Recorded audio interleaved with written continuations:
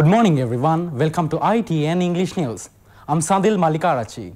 Let's move on to headlines.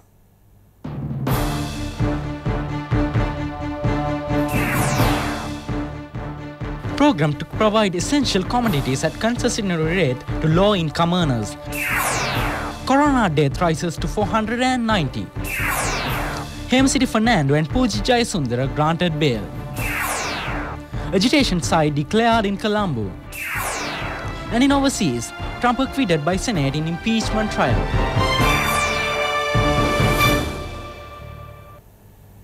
Prime Minister Mahinda Rajapaksa stated in Parliament that the program to provide essential commodities at a concessionary rate to low-income earners will commence on the 1st of next month. Prime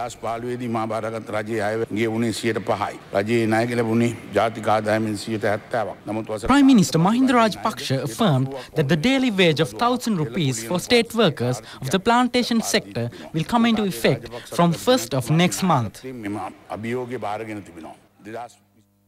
Meanwhile, pages of the forensic audit report that had not been presented to the Parliament were tabled today. The Speaker requested all members of the Parliament to be vigilant as some of them contain private and confidential information. The Speaker also announced COP and COPA members. Meanwhile, Samar Ratnapriya was sworn in as a parliamentarian.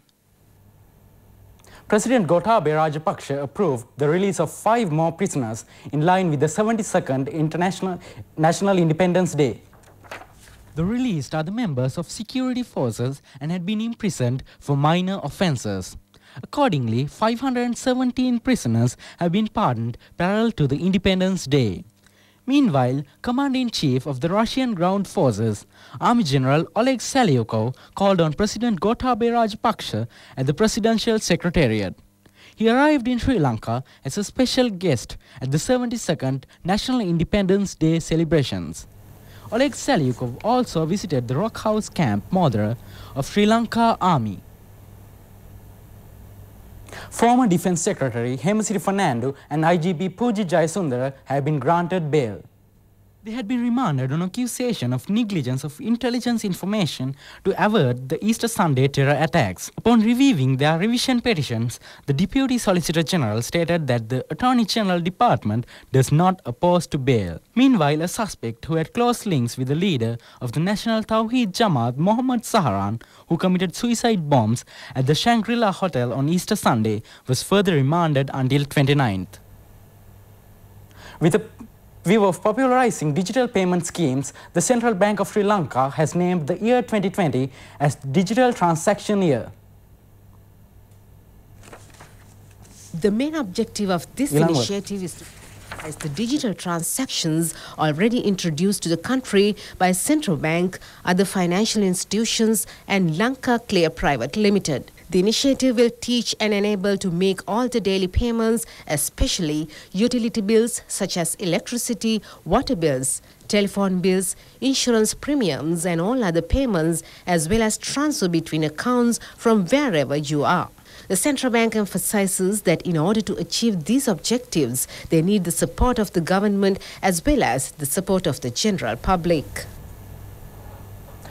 Deaths from a coronavirus rose to 490 in mainland China, while new cases on a Japanese cruise ship in Hong Kong and in Thailand showed the increasing speed of the outbreak and renewed attention toward containing it.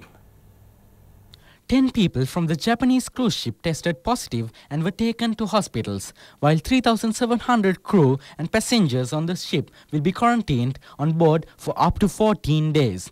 In Hong Kong, hospital workers are striking to demand the border with mainland China to be shut completely to ward off the virus.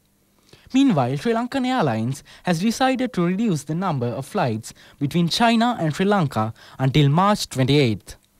Minister Mahinda Amaravira says that the government should not postpone implementation of development projects in fear of coronavirus. The army states that the quarantine center at the Diatalava army camp has been provided with all necessary facilities and health care. That is the end of ITN English News. Thank you very much for joining with us. I'm Sadil Malikarachi.